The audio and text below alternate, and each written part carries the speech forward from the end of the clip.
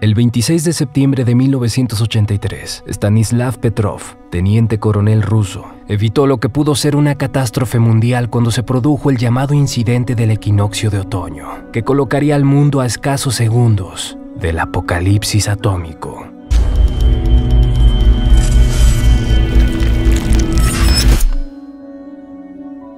Nos encontramos en la madrugada del 25 al 26 de septiembre de 1983. Son las 00:14 horas, hora de Moscú. Bajo 100 metros de profundidad del suelo, Stanislav Petrov se disponía a tomar el mando que le correspondía como oficial a cargo en el centro de control del búnker Serpukhov 15, desde donde se coordinaba la defensa aeroespacial rusa. Su misión era verificar y alertar de cualquier ataque a sus superiores, con lo que se iniciaría el proceso para contraatacar con armamento nuclear a los Estados Unidos. Todo corría con total normalidad, aparentemente sin ningún tipo de inconveniente.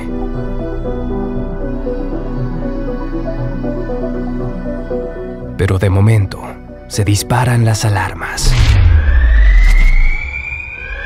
El satélite soviético alertó de un misil balístico intercontinental estadounidense que se habría lanzado desde la base en Montana, Estados Unidos, y que justo en 20 minutos alcanzaría a la Unión Soviética. Petrov quedó totalmente perplejo con la información recibida. En ese momento debía informar de manera inmediata al alto mando militar de la situación. Sin embargo, decidió esperar la confirmación visual de aquel misil. Mientras tanto, la situación empeoraba. Otra alarma se disparaba en el búnker. El sistema mostraba otro misil con el mismo destino, y luego otro, y así hasta mostrar un total de 5 misiles en apenas unos cuantos minutos. Con varios misiles sobre el mismo objetivo, Estados Unidos aseguraba la imposibilidad de fallar, y prácticamente poco más de la mitad de la población caería de manera instantánea.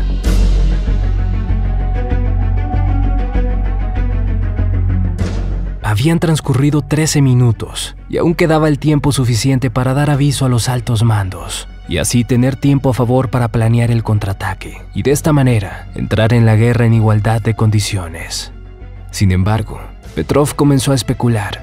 Algo no le cuadraba y al final decide mantenerse en silencio, sin dar aviso a sus oficiales y simplemente esperar el siniestro momento.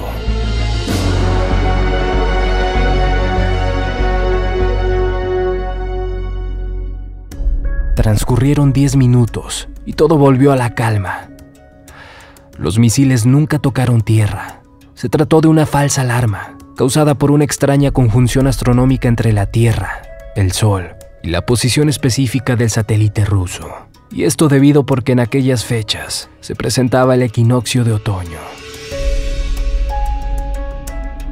En cuanto a materia de disciplina militar, consideraron que el teniente coronel Petrov se equivocó en su decisión, ya que su deber era comunicar el dato a sus superiores y dejar que ellos decidieran si era erróneo o no.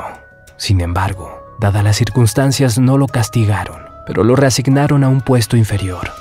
Al día de hoy vive como pensionista en Rusia y en 2006 fue reconocido por la Asociación de Ciudadanos del Mundo por haber salvado al planeta de una catástrofe nuclear.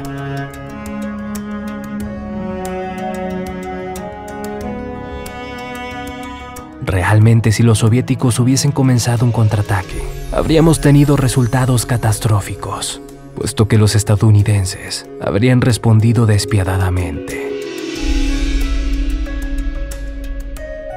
Finalmente, cuando la prensa cuestionó a Petrov el por qué no había dado la alerta, él respondió: la gente no comienza una guerra nuclear con solo 5 misiles. Si el video te gustó, no olvides darle like, suscríbete al canal para recibir al instante historias como esta y únete a mis redes sociales, que en pantalla y en descripción las podrás encontrar. Esto es El Mundo de Cabeza. Buenas noches.